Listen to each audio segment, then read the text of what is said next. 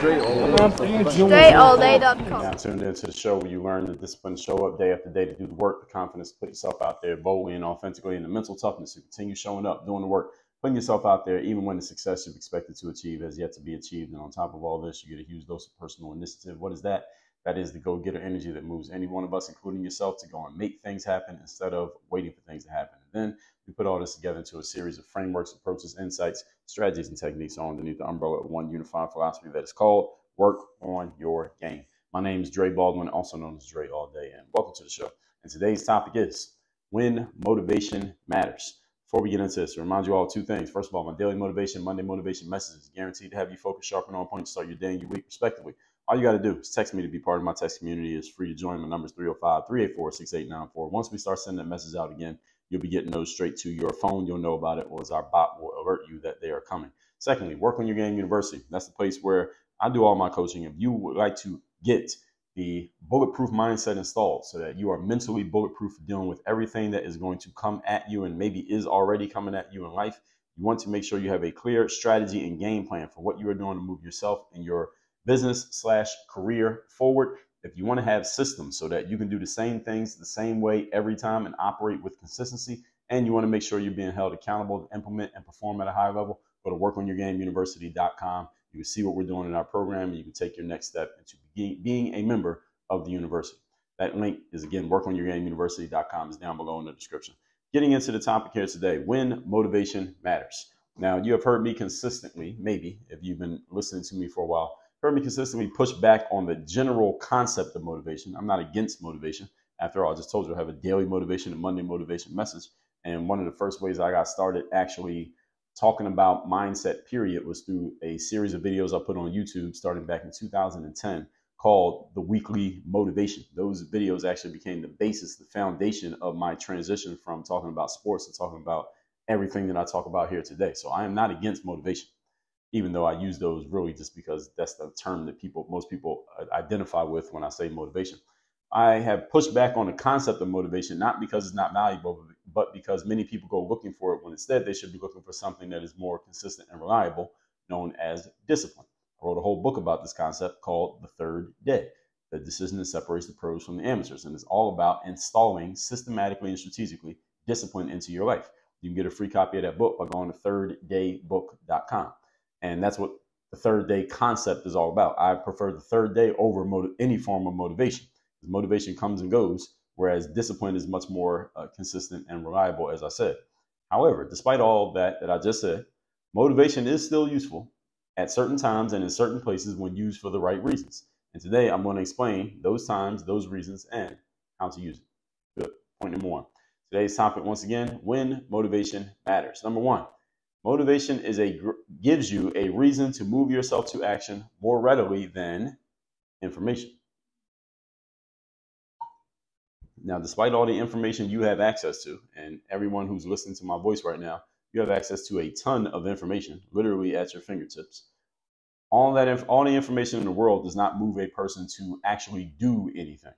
You need motivation to do something. Motivation is the impetus to action, whereas information is potential action if you use it. But if you have no motivation to use your information, then the information is useless. And if you have motivation with no information, then you just become reckless. So they actually serve each other. But motivation is the gas in the tank.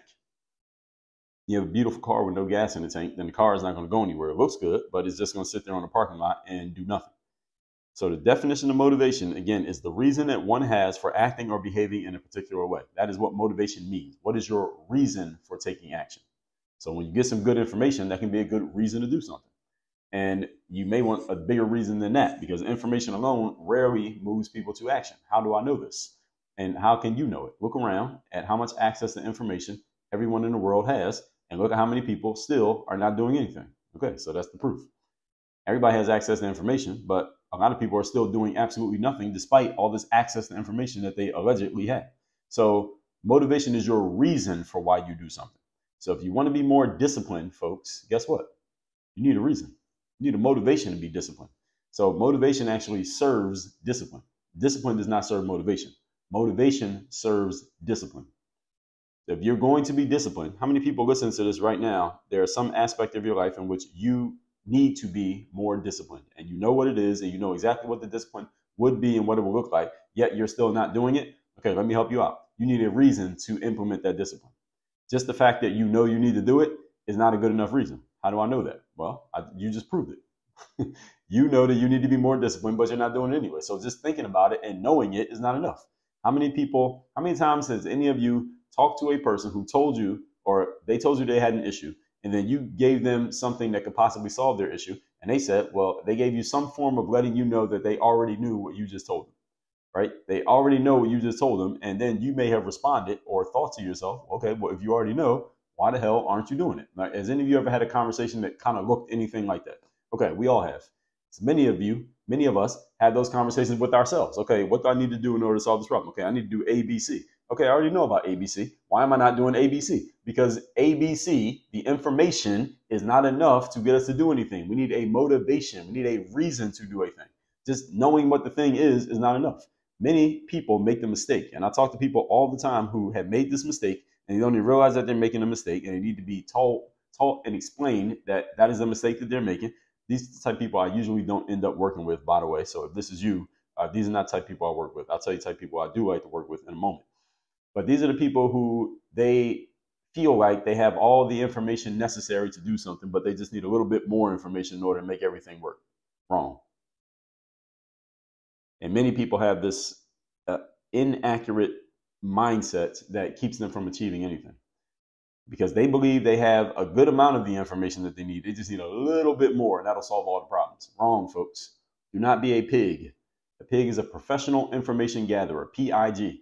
You do not need to gather more information, folks. Information is not the thing in between you and where you want to be. It is motivation. You need a motivation to do something with what you, quote unquote, already know. If you're a type person who feels like you already know all the stuff that you need, okay, then you shouldn't have any problems. If you already know, why aren't you doing it? Yeah, you need a motivation. You need a reason to do something. The kind of people I want to work with are people who understand that they have it can be several things. They can understand they have all the information, but what they need is some help with kicking the ass to do it. This is also known as accountability. And high-level performers want to be held accountable because it allows them to keep performing at a high level, regardless of how they feel. Or someone who feels as if, you know what, I am missing some insight. It's not information that they're missing, because you can get information on Google for free, but it's insight. It's in other words, there's a ton of information, but I don't really know which information. I don't know how to apply it. I don't know when or where or why to apply it. So if someone can help me make sense of all the information that's out there, that can help me get to where I want to go, and I have a good reason to do so. All right, those kind of people I like working with. People who understand that it's not just information that they need. But any of you out there who thinks the only thing you need is some information, okay, well, have at it. What are you waiting for? The very place where you are getting my voice coming to your ears, you have access to more information than you have time to consume. So obviously information is not your problem. Your problem is insight or motivation. They're usually one of the two, or some form of accountability for implementation. Usually it's one of those three. Insight, meaning you have information but don't know what to do with it. Motivation, meaning you have information and things you want to do, but you have not been able to move yourself to action. Or some form of accountability / implementation, meaning you know what you need to do and you know what action you need to take, but you just have not been able to move yourself to do it on a consistent basis. Usually people's issues fall under one of those three headings for the most part. So what is it for you? If you really thought about it, you're going to find you fall under one of those three categories. So discipline needs a motivation in order for it to be engaged. So when I tell you that even though I have not played a professional sport in almost 10 years, I still stay in professional athlete shape to the point that if I went to the gym, you might not think so if you see me now because I have a suit on. So people usually assume I'm some type of businessman, and they're right because I am. But when I'm in the gym and I'm in workout gear, someone asks me what I do. If I told them I was a professional athlete, for the most part, people will believe me, not because I have some type of adornment that says I'm an athlete, but because they see me working out, they see me there consistently, they see my physique. And that the reason why I'm bringing that up is because I have a principle that I always want to be in professional athlete shape, passable professional athlete shape, meaning if I told you I was a professional athlete, most people would believe me. That's what I mean by passable professional athlete shape. And that is my motivation to work out consistently, to the point that I don't even think about it. Like, I don't think about if I'm going to the gym tomorrow. It never crosses my mind. It's just a matter of what am I going to do when I get there? Not a matter of if I'm going. All right. So again, that's for me. I'm not saying you need to be like that. But you need to find your motivations for the things that you want to be disciplined at. I'm disciplined in going to the gym every day because I have a reason to do so. Everybody follow what I'm saying here? You need a reason to do the things that you want to do more in a more disciplined way. Just wanting to do them is not enough. So motivation is very useful, folks. You just need to learn how to use it in the right places at the right times and in the right way. You should also know that emotional reasons, i.e. emotional motivations, drive resourcefulness and push us to utilize things that we understand logically but are not using. This is an important sentence, so let me say it one more time. Emotional reasons, because emotions are strong energy. You have to learn how to harness and utilize your emotions. Don't let them control you, but learn how to use them. They drive resourcefulness, which is how you find ways to make things happen even if you don't have the direct and perfect resources that you want. That's called resourcefulness. And that pushes us to utilize things that we already know about and already have access to, but have not been doing anything with. How many of you have things that could provide you information that could tell you what to do and even tell you how to do it, but you are still not utilizing them, even though they're sitting right there? I can tell you, if you're watching this on video right now, behind me on this bookshelf, you see a bunch of my books, but lower on the shelf that you can't really see on camera, there's a bunch of books that are not mine, that I have purchased, things I have ordered, newsletters that I have received, products that I bought from other people that I have not yet read. And since I haven't read them, there's no way I can apply them. I need to give myself good enough reasons to make sure I take the time to go and read those things. And I do take time to read them. I got one of them sitting on my desk right now. When I finish recording this, I'm going to finish reading this issue of this newsletter that I got, that I had paid money to get access to. So sometimes we have access to a bunch of stuff that we're not using simply because we don't have strong enough reasons to do it. You got to give yourself a reason to use stuff that you have. Everyone who's listening to this right now, I guarantee you that you have access to a whole lot of things in your life right now that you are simply not using that access. You are not applying the stuff that would be available to you if you utilize that access because you have not given yourself a reason to do so. Now, this is not to say that everything you have access to, you need to go use. So everybody who's listening to this is a free library in the town that you live in with thousands of books in it. I'm not telling you you need to go read every book in the library just because it's there. I'm saying that you have access to a whole lot of things in addition to that library that you're not using because you have not given yourself a reason to use them. And if you give yourself a reason, you will find that you have access to more resources than you thought. Whereas many times what we do instead is we give ourselves excuses that we don't have access to that resource. Or if I just had that, then that would solve everything. But what about all these other things that you do have? What are you doing with those? Because if you use those, then it might get you more of that. The thing that you're missing, you might be able to get a whole lot closer to it if you use more of what you already have right now. Again, this is what we call resourcefulness. Instead of blaming your lack of resources, use your resourcefulness and you'll realize that, oh, you got a bunch of resources available to you right now. You didn't even realize. You can have access to a ton of logical stuff and never put it to good use if you don't have a strong enough reason to do so, i.e. a motivation. So remember that emotions are great gas pedals, as I said, terrible steering wheels as well. But listen, every car needs gas. Every car needs a gas pedal. I've never seen a car moving without a gas pedal, unless we're talking about Fred Flintstone or George Jetson. Otherwise, everybody needs a gas pedal in their car. Your motivations are the gas tank and the gas pedal. So never be confused into believing that these don't matter. Again, even though you may hear me say discipline is more important than motivation, and it is, that doesn't mean motivation does not matter. Point number 2. Today's topic, once again, is when motivation matters. Number 2, motivation is the starting point that triggers long-term discipline. So we just walked right over top of this point here in point number 1, second half of point number 1. As you know, discipline is about showing up consistently and doing the work, right? Even when you don't feel like doing it. That's what discipline is. When you are properly motivated, it can trigger discipline. I just gave you an example. I am motivated to make sure I stay in great shape. That triggers the discipline to go to the gym every day and to drink water and to, I still eat junk food, but to make sure I'm taking care of my body, make sure I'm getting a good amount of rest so I can wake up in the morning and go do a workout, wake up earlier than I need to go do the workout before I start doing my regular work. All right, there are things that I am motivated to do, that I have reasons that I want to achieve them, that trigger the discipline necessary to achieve the outcome. I want to do more collaborative business with more entrepreneurs, so that triggers the discipline to make sure that we're doing a consistent amount of reaching out to other people at the risk of people getting mad at us because we're reaching out too often. Every day we get some type of email, either I or my assistant gets some type of email, I may be CC'd on it if she gets it, of someone who kind of gets annoyed with us because we keep reaching out and they haven't responded, and finally they respond and say, no, we're not interested. And I'm okay with the trade-off of someone getting annoyed with us because we reached out, because we're going to keep reaching out, because the trade-off of the trade-off is that some people are going to say yes. So I'm motivated to execute on that discipline. And I can give you a ton of examples of this. I'm motivated to make sure that this show comes out every single day because I told you I'm going to have a daily show. And that triggers the discipline of making sure that I keep coming up with material, and I make sure I take time out consistently to record new materials, make sure it keeps coming out. Right? Motivation leads to discipline. So understand that motivation comes and goes, though, folks. See, this is the challenge of motivation. It comes and goes. You're not always motivated. And motivation is not always available when you go looking for it. See, sometimes you want to get yourself motivated, but you're just not motivated. Like, I know I'm supposed to go to the gym. Like, your alarm is going off. It's 5 in the morning. You usually wake up at 6, but you're waking up at 5 because you talked to Dre, and Dre said, well, get up an hour earlier and go to the gym so you can get your workout in the morning so it's done and taken care of. Now here it is, 5 a.m., the alarm's going off, you're laying in bed, and you're thinking to yourself, I know I'm supposed to get up and go to the gym, but I don't really feel like it, and you're not motivated to get out of bed. What do? See, this is the reason why motivation is only the starting point. It's not the finishing point, it's only the starting point. Motivation gets you started, but it must pass the work off to discipline at some point. You cannot just stop and end with motivation. The problem with motivation is inconsistent. Motivation is unreliable. You cannot build your career on motivation, unless exception being a motivational speaker, but that's not what I mean here. It's not the context.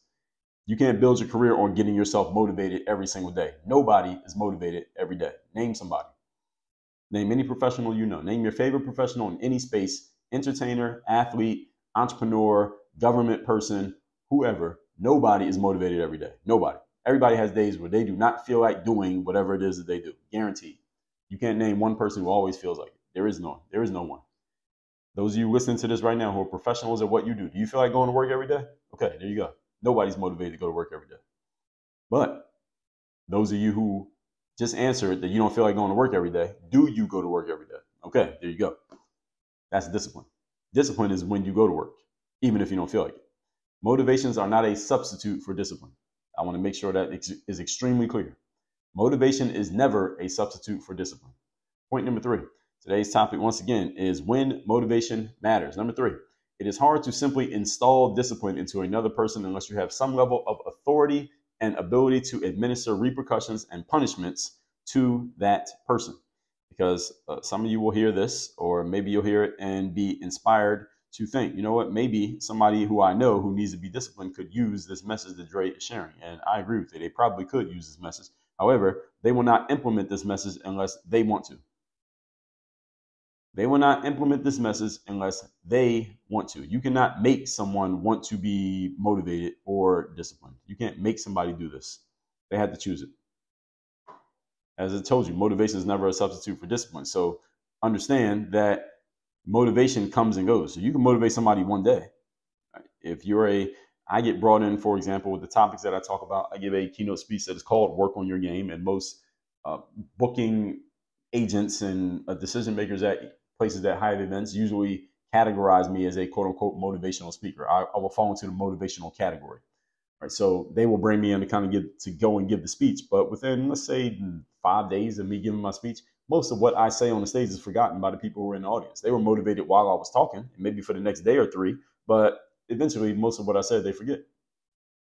So they don't get long-term discipline just from hearing the speech one time. The same way that if you were to go take things that you heard here today and you're motivated and fired up about it, and you go give it to somebody who is not interested, they may be motivated and fired up for a day or 2 based on what you said and did, but they're not going to stay that way just because of what you did. They got to choose to do it. Motivation cannot substitute for discipline. So when you're looking to move other people to action, motivation is useful, but you cannot install discipline in another person. You can give motivation, but motivation is not something that is installed. Discipline is installed. Motivation is just given. Because motivation itself is not a system. Discipline is a system. Motivation is not. It's just an action.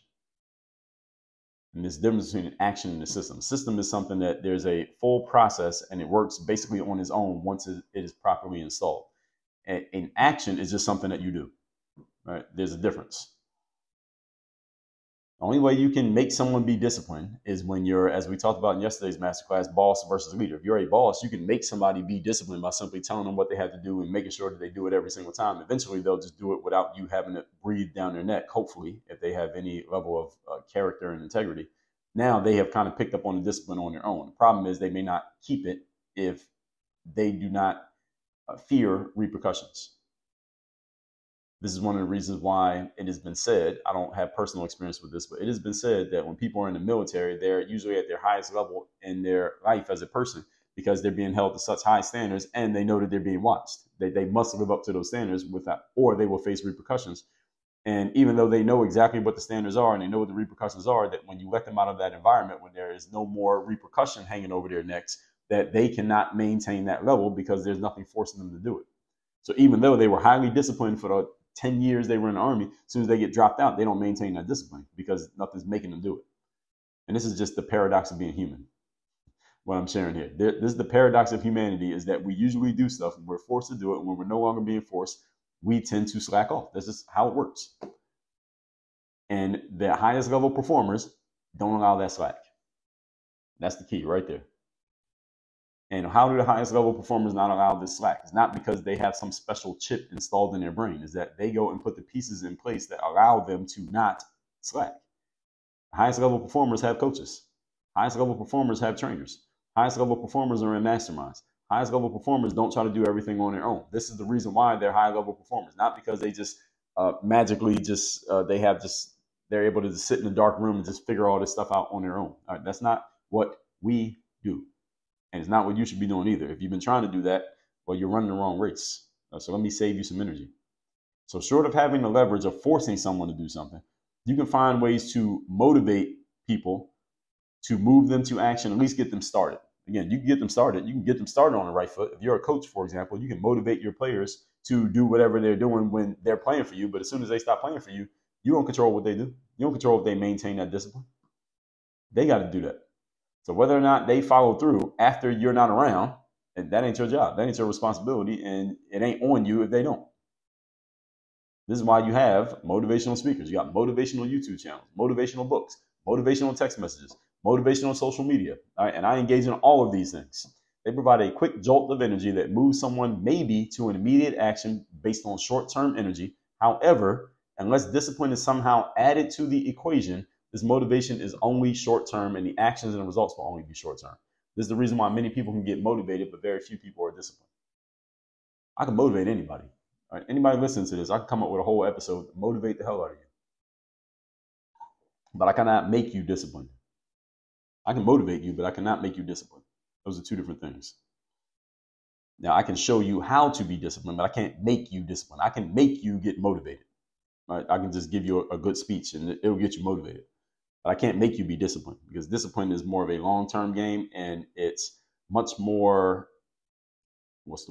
cerebral than motivation. Motivation is more emotional, whereas discipline is more cerebral. Right? Discipline is more of a thought process, whereas motivation is much more of an emotional process. Very easy to trigger somebody's emotions with the right words, right actions, right energies at the right time. You can trigger anybody's emotions with the right stuff. You cannot trigger somebody's intellect. All right, some people don't have enough of it to go around. All right, so discipline is a much harder thing to install. Not impossible, but harder than motivation comparatively. And this is the reason why so few people are disciplined, even though anybody can get motivated. Let's recap today's class, which is when motivation matters. Again, motivation is a useful thing. It's not as strong as discipline, but it is useful. Today I'm telling you how and when. Number one, motivation is a reason to move yourself to action more readily than information. People do not move to action based on logic. They move to action based on energy and emotion. And emotion is a very strong energy, whichever emotion it is. And when you can utilize energy is 85% of the job in life. You can move a person to action, including yourself. But do not be confused in believing motivation doesn't matter, even though discipline is more important. Motivation can move someone to a quick jolt of energy. If there's a car about to hit you and you're in the middle of the street, you can be motivated through energy to get the hell out of the street. Or even if you were dead tired 2 seconds ago, because the motivation will move you to action. So don't think the motivation doesn't matter, but it ain't discipline. Number two, motivation is a starting point that triggers discipline. See, discipline is a long-term, more cerebral activity, whereas motivation is a short-term emotional activity. When you get started with motivation, you must hand the job off from motivation to discipline, because if you only have motivation, eventually your motivation will wane, it will drop, and there goes your activity, whatever behavior you are looking to install. It will not last if you do not pick up where motivation left off with discipline. Number three, when looking to move other people to action, motivation is very useful. But it's hard to simply install discipline in another person, even though you can give motivation. And notice that verbiage. You can give motivation to another person very easily. Any of us can be motivated by the right message, the right time, from the right person, said the right way. Any of us can be motivated. You cannot just randomly give discipline to another person. You can discipline a person as a verb, but you cannot give discipline, the noun, to another person. They have to choose to do it. They have to be involved in the process. You can't make that happen to somebody. You can make motivation happen. You cannot make discipline happen. It has to be a personal choice. This is the reason why many people are not disciplined, even though anybody and everybody can at different times get motivated. All that said, folks, you want to get my daily motivation and Monday motivation messages, I can give that to you. Make sure you text me, see in my text community, numbers down below in the description. Also, Work on Your Game University. You would like to install the bulletproof mindset. You would like to make sure you have clear strategies and processes for what you're doing in your business and your professional life. You want to have a system so you can do the same things the same way every time and know how to install systems and build systems for your business and your career moving forward and your life also outside of business. And you want to make sure you're being held accountable for full implementation for high level performance and producing results. Go to workonyourgameuniversity.com. Have me as your direct coach. That link is down below in the description. Work on your game. Dre all